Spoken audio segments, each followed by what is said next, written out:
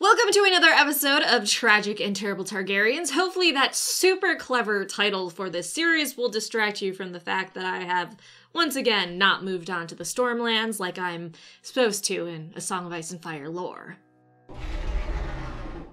This video, I actually want to talk about a Targaryen that is much more tragic than terrible in any sense. I wouldn't say she's terrible, but I would assume there's at least one person in the world that would consider her terrible. I don't know. So this video's tragic Targaryen is Princess Gael, born to King Jaehaerys I, the fourth Targaryen king to sit the Iron Throne, and Queen Alysanne Targaryen. And if you watch my Visera Targaryen video, Gael is the younger sister. So let's talk about Gael and why she is such a tragic Targaryen. Born in 80 AC to 44-year-old Queen Alysanne, Gael was the 13th, the 13th, and last child of the king and queen. She was called the Winter Child for the season she was born in. Obviously, it was currently winter, but also the fact that the queen was in the winter years of her childbearing years when Gael was born. And when Gael was born, she was a very fragile and small child. They feared she would die like some of her other siblings had before her. But thanks to a septa and a Grand Maester,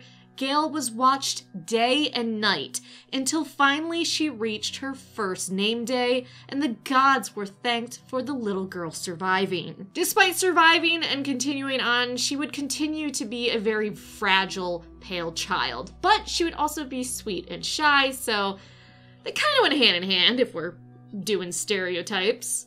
This sweet and shy child, even at the age of 7, became her mother's constant shadow and support, even sharing her bed at night, after the queen's third daughter died in the space of 5 years. Gael was one of her children that pulled her through her grief.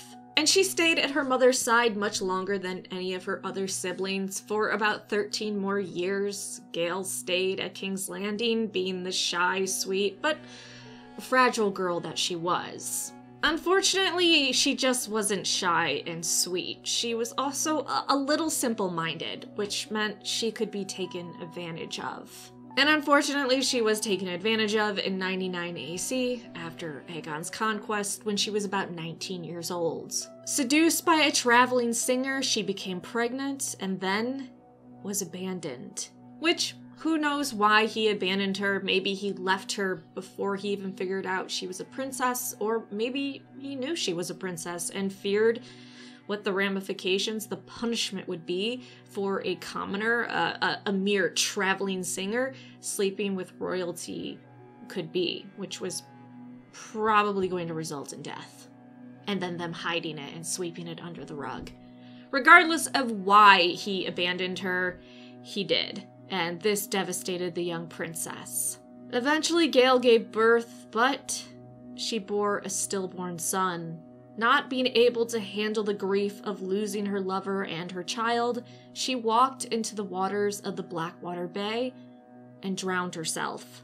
No one actually knew the true story of what had happened. The king and queen told everyone that she died of summer fever. It wasn't until King Jaehaerys I and Queen Alysanne were long dead that the truth actually came out. That young Princess Gael was seduced, impregnated, left, and after delivering a stillborn, she couldn't handle the grief. After Gael's death, Queen Alysanne would head to Dragonstone and stay there for the rest of her life, no longer being able to stand being in King's Landing. So there is another tragic and/or terrible Targaryen, Princess Gael Targaryen.